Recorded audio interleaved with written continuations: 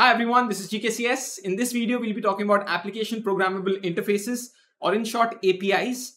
The key word here in this full form is interfaces. The easiest way to think of this is functions. You have a return type, you have the method name itself, and you have the arguments that you're going to pass into this function.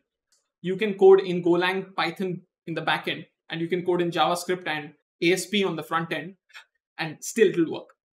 The best examples of APIs that I have found is actually from the Indian government. So you have contracts, literally documents, PDF files written by the government mentioning exactly what you're going to get as a response if you hit their systems. So how do APIs fit in the larger scheme of things? Well, firstly, you have somebody who's going to call this API, this green desktop over here, which has loaded a web page. The web page is, let's say, interviewready.io, and you click a button. The moment you do that, that's an action which requires some sort of data. So the code running on your mobile device, on your web page, is going to use JavaScript to create a request object and send it across the wire. The gateway then looks at what API has been called by this request. I mean, where is this request to be routed? We have spoken about this in the previous video of API gateways. You can expose APIs using REST or GraphQL. Both have their pros and cons. GraphQL is a little more popular these days because it just sends you the data that you need to get, and you also need to just send the data that you want to change. So that's pretty good. REST has some other benefits like HTTP caching, so you might want to use that also. Similarly, you might have external systems which you want to connect to. So if a payment has been made to PayPal, then I want to know when the payment was completed and what was the amount, and for what reason.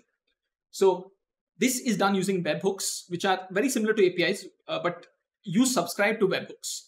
Okay, the benefit of this is that you don't need to keep pinging PayPal saying that, do you get any payment? Did you get any payment? It's not polling it. You're going to get the response when there is a response. So what makes a good API? Here's a checklist that you can use to just go through your APIs and clear your code reviews with flying colors. The first thing is Atomicity. Atomicity means that you do an operation either entirely or don't do it at all.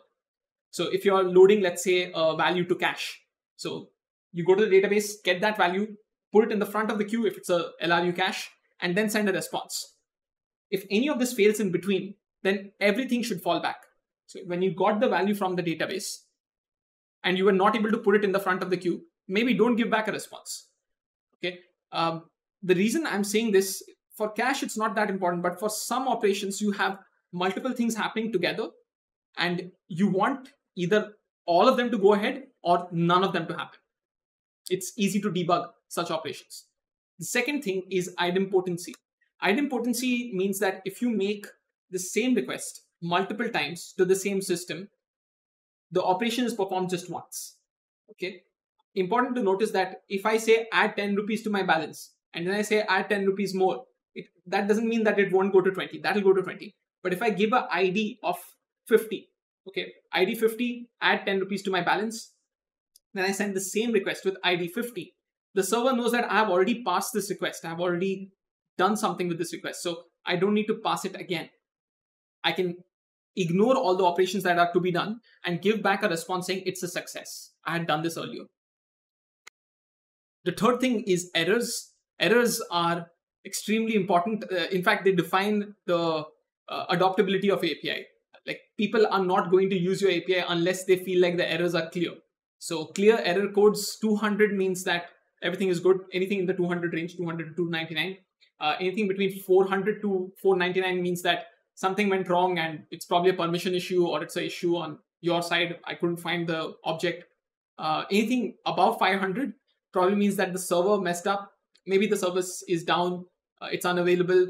So that's the basic ranges. These are common HTTP codes that you would be wise to adopt in your own APIs.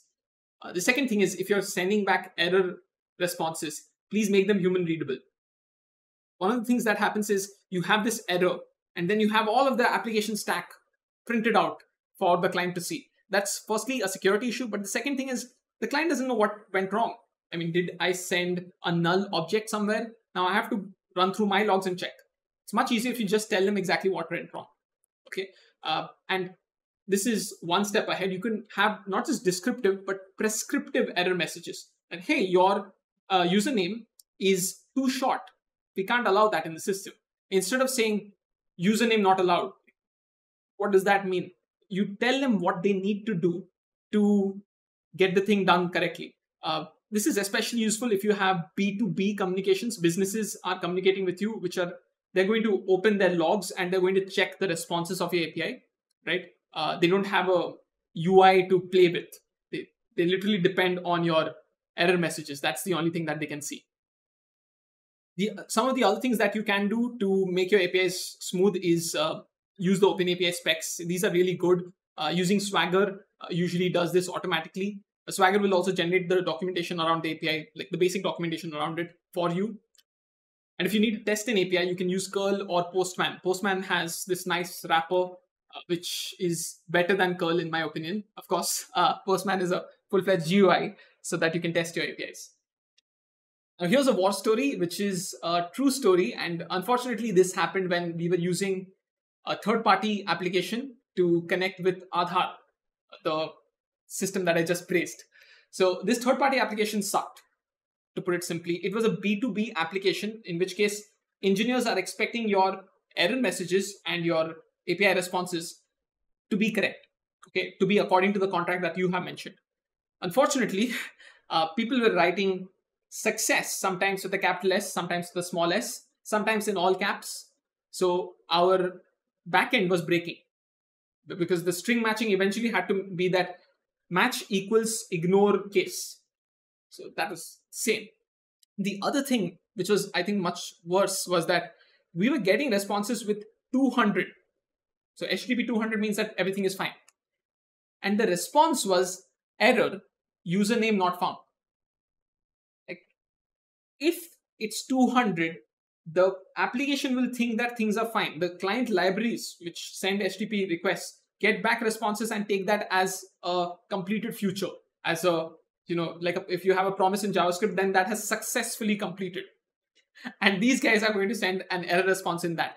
So whenever you're sending responses, please use the codes correctly. The codes are extremely, extremely useful because the other person's application might be depending on your error code, not on the message that you have. Finally, when we integrated the system, we realized that the bytes being sent to this third party were being sent over the wire. So this is Aadhaar information. So that's pretty confidential. You can think of it as social security, right? You have your biometrics being sent without encryption. So we did that. We had to talk with them.